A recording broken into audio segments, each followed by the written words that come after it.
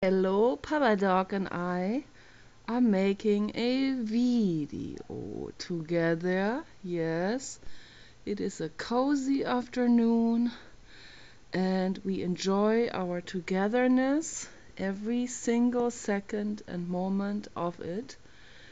And we cherish all these seconds and split seconds of our existence together. We are together forever, Papa Dog. When Papa Dog goes, Mama goes too. Papa Dog and I forever brought together by the blue God. That's the blue God. And Papa Dog one time, he sat in front of this painting. When it was still in the beginning, he sat right there where the green formation is. That's Kenny. And he sat there and he stared and stared and stared at that painting. And I was coming up the stairs. He was in here alone by himself. I was coming up the stairs and I saw him sitting there and staring at that painting and at the formation of Kenny, the blue god. And I was absolutely amazed about this.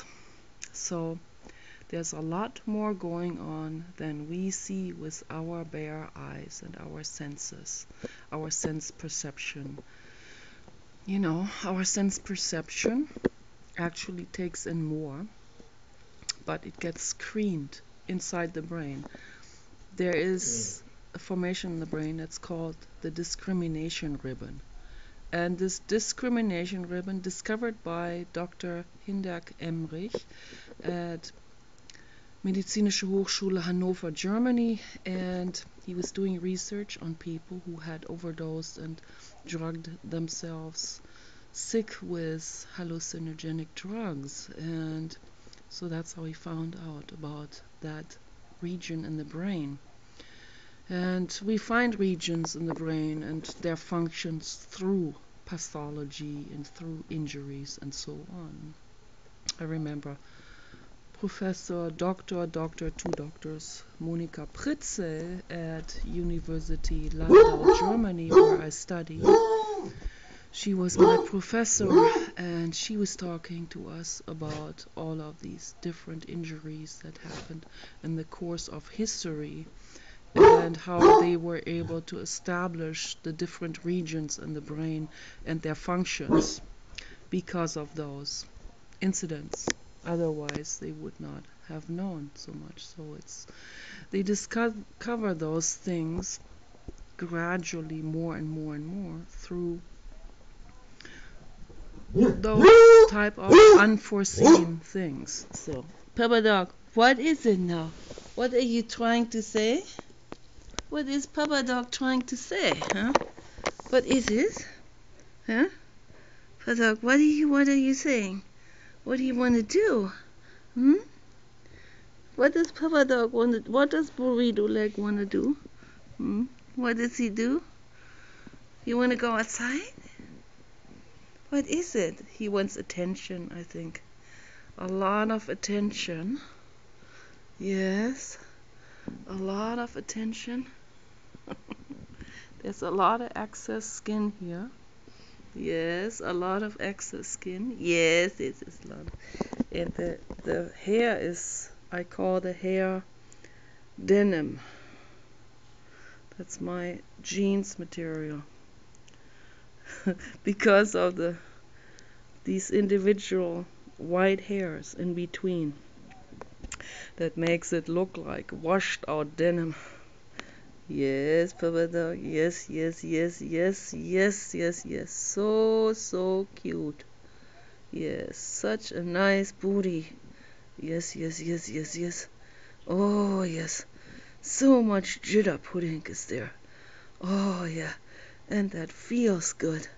Yes, what Dr. Robert Sapolsky said.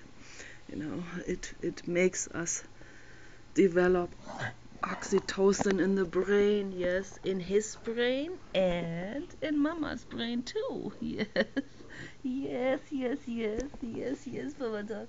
Yes, yes, yes. Yes, yes, yes, yes, yes. Yes, baby. Yes, my love. And the tail is wagging. Yes, the tail is wagging. Yes. Yes, yes, yes, Papa Dog. You are so gorgeous. Look at this gorgeous guy. Look how gorgeous he looks. Yes, so big and so heavy. Yes, yes, yes, yes. Look at that gorgeous guy. My Easter bunny is that. Yes. Oh, it's so gorgeous. Papa Dog, and I also call him my cartoon tiger because of this pale belly and the way everything is nicely colored and painted. He's pure artwork. That's what he is. My pure artwork is that. Yes, that is living artwork. So I actually wanted to make a video. I wanted to talk about what would happen if an intellectual man, let's say about 35, let's say he's 6 foot tall, and let's say he's very strong built and everything, and very trim and very slender and very gorgeous looking and rich and everything going for him. What would happen if that man would want a chubby woman, and what would happen if he overcame his self-image and actually took that chubby woman out into public with him, like to some kind of convention or meeting or art gallery, and or some kind of dinner party from a friend where everyone is slender. Every single person is slender, looks like Barbies, and he would bring along this really plump, chubby chick. What would happen then? I just want to know. I mean, let's say she likes to talk about Friedrich Nietzsche. Yeah, I just wanted to know. That's a question I'm gonna leave in open air now. So, you guys take care. Bye bye.